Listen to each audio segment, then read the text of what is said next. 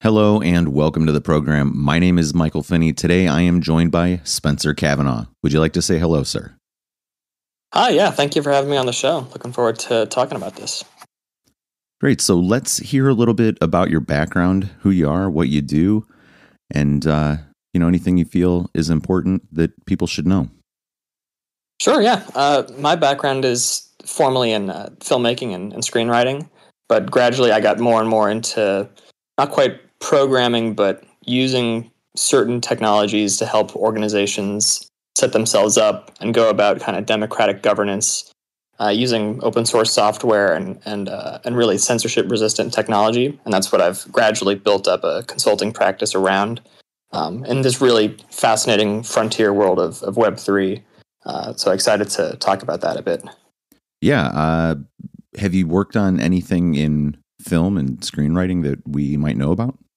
No, not really. I mean, the only screenplay that I wrote that was made into a film was a short film in college. And then aside from that, I did some screenplay evaluations, but nothing that got any major release. Yeah, that's still awesome. I'm working on a couple of short films myself. Oh, really? Huh. Yeah. Know that. AI stuff. Have you written anything that was made into a short or these feature length or anything like that? No. This is just a side passion project of mine. Basically I had written a short story like a year and a half ago, and then there was a competition that came up for AI short film. And I was like, what am I looking for something to turn into something visible, and kind of went and dug through all the old records and found something that I thought would convert visually and narratively. And even if it doesn't end up as a film, I think it's an interesting kind of medium, storytelling medium, very visual and bare bones. Absolutely. So inside of the work that you're doing in terms of consultation, Clinamenic, right, is your company. That's where you are offering services. Yeah. Clinamenic started out just as a moniker, something that like a Discord handle or a message board handle. And then I started engaging with people in the Web3 world and the whole industry of DAOs, started operating under this moniker. And then gradually, as things became a bit more professional, I doxed myself, started doing business under my name, but using the term Clinamenic as my business entity, which I set up. So now it's sort of morphed from a moniker to a business vehicle to limit personal liability and to do business through. So I now do business through Clinamenic LLC as a consultant. Very cool. What does that look like typically when you are working with an organization? So I've only had a couple clients so far, and what it looks like is like early stage startups or DAOs. If you think it's important, I can get into what DAOs are, but also mostly in the kind of nonprofit or public goods realm, very early stage, helping the founding group of people set up their kind of organizational architecture, like how they go about making decisions. Are they going to be voting on proposals? What does that voting process look like? Kind of establishing all of that so that they have a legitimate shared reference frame for how to operate as a group of people productively. And so a lot of it also uses certain cutting edge technology like smart contracts and other open source bits of software to help build this kind of virtual organization architecture for them to operate with. Can you delineate what is maybe a traditional organization and a virtual organization? How do they differ, and where are they the same? Sure. Yeah. So a lot of the time there's a group of people that start about some business enterprise, and then if they want to limit personal liability for the business that they do, they would form a legal entity, and there's various options there, but it's something that would exist for tax purposes, like a separate entity, and that business entity would assume the liability of the business that they're doing. And in the traditional world, I'm not a lawyer, but I've had a little bit of experience setting up these entities.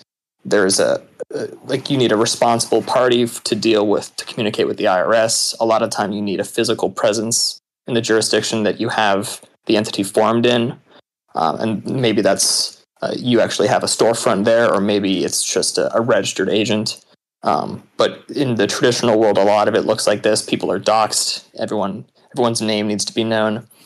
And in this more esoteric kind of nascent world of DAOs, the term I'm using, virtual organization, kind of has some meaning in the traditional world. It kind of just means this horizontal organizational framework where departments are kind of siloed and kind of have some degree of autonomy and just kind of coordinate as units in a less hierarchical structure.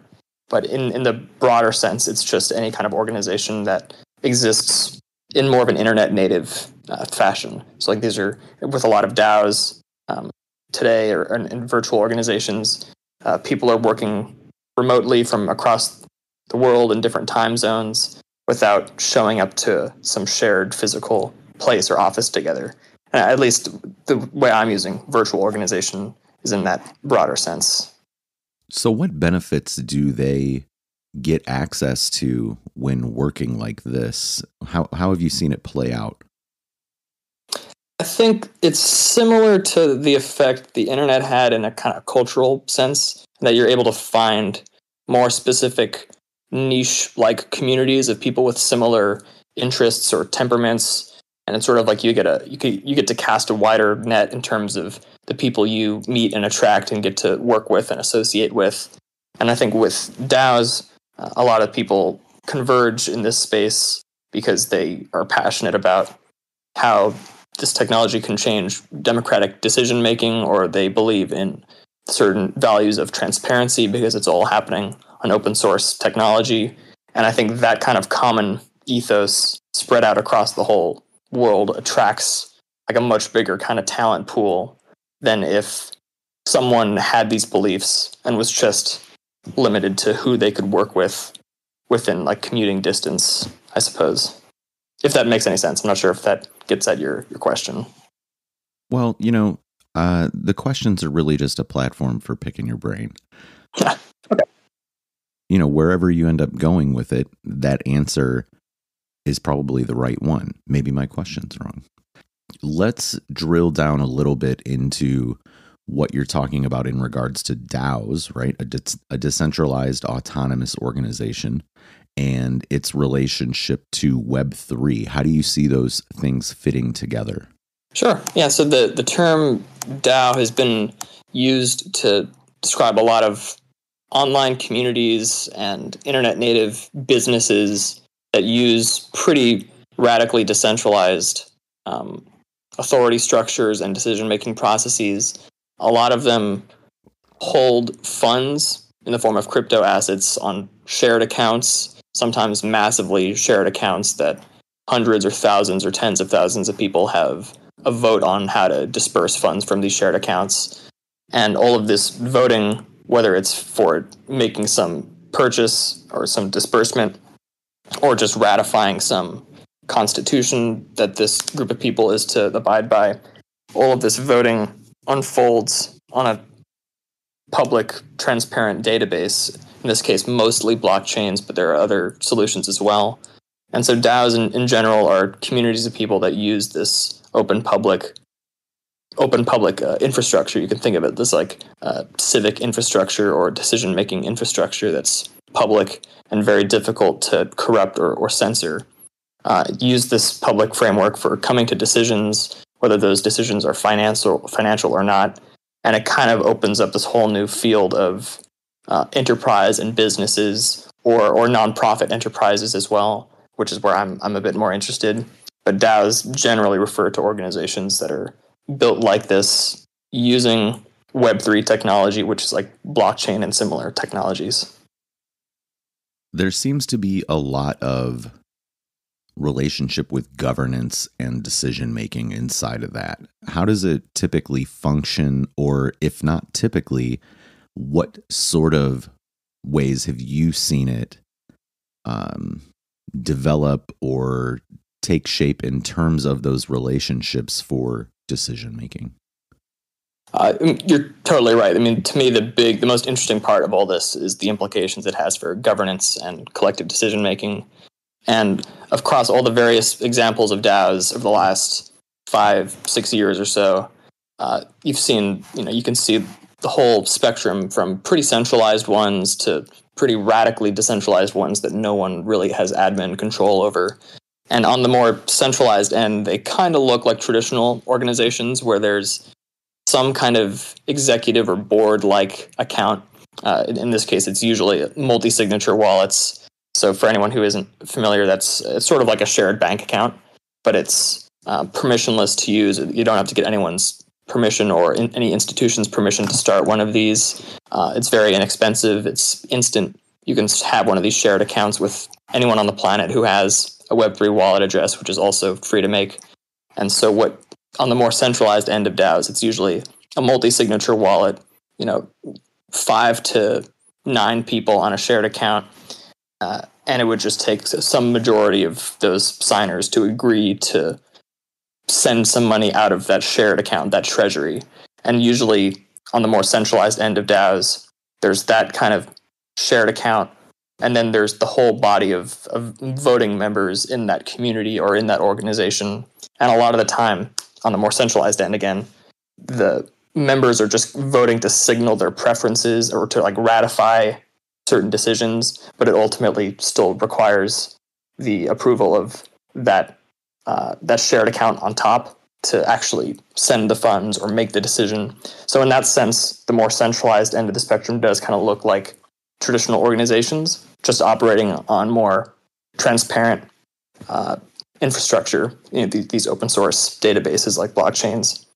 And on the more radically decentralized end, you can actually have an algorithm called a smart contract that runs on these public databases, not only facilitate the voting of an arbitrary number of people, could be tens of thousands of members in a DAO, but it can also hold funds inside of it.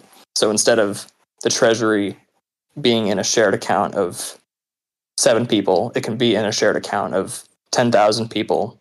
And in order for any funds to be moved, at least 50% of those 10,000 people would need to agree, or based on whatever quorum they set, maybe they set a smaller quorum so that someone of that 10,000 makes a proposal to send $5,000 to some counterparty, and the majority of people who vote on that proposal need to be in favor for the proposal to be made, and it doesn't require any kind of intermediary or executive figure to actually approve that transaction. And in this sense, this is still pretty experimental in a lot of cases. There's a lot of legal entity innovation going on to try to accommodate this, but it is still a frontier, a bit of a Wild West. But the implications, I think, are pretty profound, that you can do essentially direct democracy at arbitrary scale now. Yeah, there seems to be a recreation of traditional hierarchy inside of what you're describing. And, I'm not super familiar with the operational level of DAOs. I obviously am familiar with them philosophically, and I think that there's some good applications for that. I wonder at times, because they are so distributed, how that interfaces with any one jurisdiction, or if there's maybe multiple jurisdiction interactions. Can you tell us how some of that works? Sure, yeah. So in my case, I'm based in the US for anyone listening. And so my experience with setting up entities for 4 DAOs now, they've all been US based with a variety of options. There's like the more traditional one is just to have some kind of associated corporation or LLC that the board members, the signers on that top multi-sig would be on. And then there can be a larger stakeholder body of members, whether they're token holders or represented some other way. And so in that sense, it can look pretty much like a traditional organization, but just with new technology to kind of expedite things in certain respects. But as far as the more diffuse and international DAOs that can have hundreds of thousands of members spread across the world, and how authority is delegated there and how entities are set up, I think in those cases, I haven't had any clients that big, but in those cases, I would imagine that there would kind of be these like satellite entities, sometimes in like Cayman Islands or Marshall Islands, or a lot of the more areas that you would kind of think of as being more accommodating for tax purposes. Or I think there's also some options in Switzerland. And so in the larger cases like that, I would imagine it would involve some member of that large DAO who is either themselves a legal expert or is working with legal experts, and they make a proposal to say, start an entity. So like one example right now is Purple DAO, and that's I'm not involved in it, but I'm watching it from the sidelines. It's this kind of social media DAO. There's this really interesting social media protocol called Farcaster. Yeah. And it's okay. So you know of that, and then there's essentially a lot of people in the Farcaster community that are trying to start this DAO to kind of not quite govern it, but to kind of steward the development of it and steward its ecosystem and everything. And there's an active proposal now to start an entity for Purple DAO in the Marshall Islands. And then the proposal itself, if it passes, it would probably, like in ratifying certain decisions, it would probably endow that entity once it's made with certain authorities. And then that proposal, because it's public, will kind of be seen as some kind of testament to this group of people, this group of stakeholders, recognizing some kind of legitimacy in whatever entity is made there. But it's also still not quite clear what that means for members of different national jurisdictions. I think a lot of the answers and best practices haven't really arisen yet. And in that sense, like on a legal sense, it is still very much a frontier. I was not aware of the existence of Purple DAO in relationship to the Farcaster protocol, but I do use Warpcast at least once a week. In terms of social media platforms, I think what they're doing is very interesting in the way that it allows for the content or the media to be distributed across different interfaces. Obviously, Warpcast kind of split off from Farcaster and rebranded because the protocol was going to be one thing. And it sounds like they needed that to happen because of the governance aspects as it relates to some of the other developers creating functionality or interfaces for the protocol. And now, in addition to that, the DAO that you're talking about, is Purple DAO the most successful instance of one of these organizations that you've seen, or is there another example that has gone further and hit a higher level of success with things? There are a few examples that come to mind there, and also your points about Farcaster and distributed social media, I think, are really, really interesting. Happy to get into that later if there's time or if you're interested. But to answer your question, the big DAOs are mostly all the DeFi DAOs, and for anyone who isn't familiar with that, it stands for decentralized finance. It's probably the most prominent industry that uses Web3 technology right now. It's just a lot of fancy open source technology to facilitate like financial instruments and lending and issuance of synthetic assets and a bunch of fancy financial processes. And so the big DAOs so far are probably all the big DeFi DAOs like Uniswap or Maker or Aave that have some kind of tokenized governance and have probably an incredibly diffuse membership body across the world. And they all, I'm not familiar with which legal entities they have. I'd imagine they each have at least a couple, probably these kind of satellite stewardship entities or these foundations, like how, Ethereum Foundation exists, or there's like a Solana Foundation, but they don't, at least to my understanding, don't necessarily control these larger protocols or ecosystems, but they kind of steward it and they kind of interface with the existing legal system in ways that an informal entity-less DAO wouldn't be able to do. But I would say the bigger ones are probably all the DeFi DAOs. Interesting. Yeah, I'm, loosely familiar, not a heavy subscriber to the DeFi community, but definitely like to watch it develop. And I think that they're going to get somewhere with it. Obviously, they've had great traction. I think that in the face of traditional finance, there's a lot further distance to go in regards to solidifying that community or that space, that side of the industry against how people typically do banking or finance in a broader sense. Yeah, you're definitely right in terms of earning people's trust, and especially the trust of essentially non-technical kind of nerds that are already at this frontier and using all this stuff and are able to jump through all these technical hoops and read all these technical documentations. It's still at a point where a lot of it isn't quite accessible to people, and the platforms that are really accessible are really just normal financial institutions dressed up in a bunch of new terminology. And I think that's like, there's a very, I don't know if I want to say like libertarian or anarcho-capitalist kind of strain to DeFi right now, and that it's resisting being captured by institutions and regulatory frameworks. But on, the other side of that coin is that if you lose money through one of these things, or if one of these institutions just runs away with a bunch of depositor funds, there isn't always a clear recourse that you as a victim, as a financial victim, can take there, because a lot of these protocols aren't necessarily accounted for or enshrined in the legal framework right now. Not necessarily because they're trying to avoid it, but also because the legal framework doesn't quite know how to like deal with them or approach them.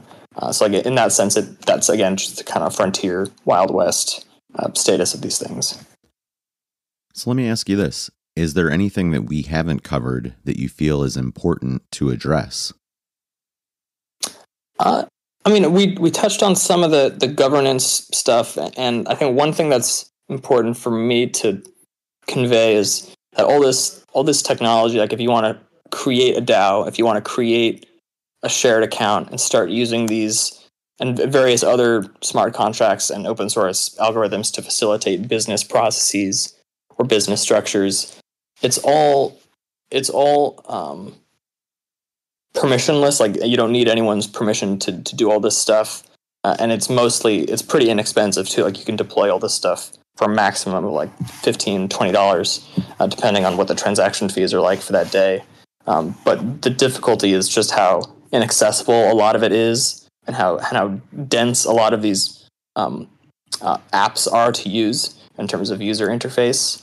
But I like one thing that I do find very inspiring is that if you wanted to create an organization with your peers for some purpose, whether it's nonprofit or for profit, it's very easy to set up these tools once you know how to use them, and you don't need to go through an application process to open up a multi-signature account or to start a DAO.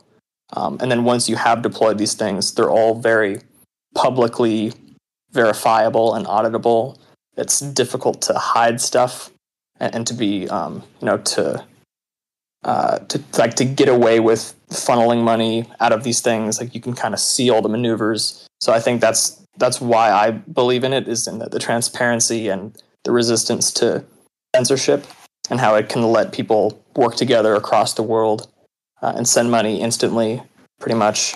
But I think the barrier to entry is still pretty high in terms of how complicated it all is to use. Yeah, I do think that the transparency aspect is highly valuable.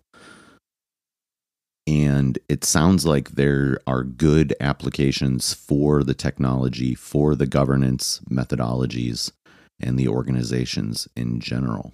But hey, Spencer, thank you for taking the time to talk with me today. Thank you for having me. I love talking about this stuff, and did very good guiding this conversation across a variety of really complicated topics. So thank you.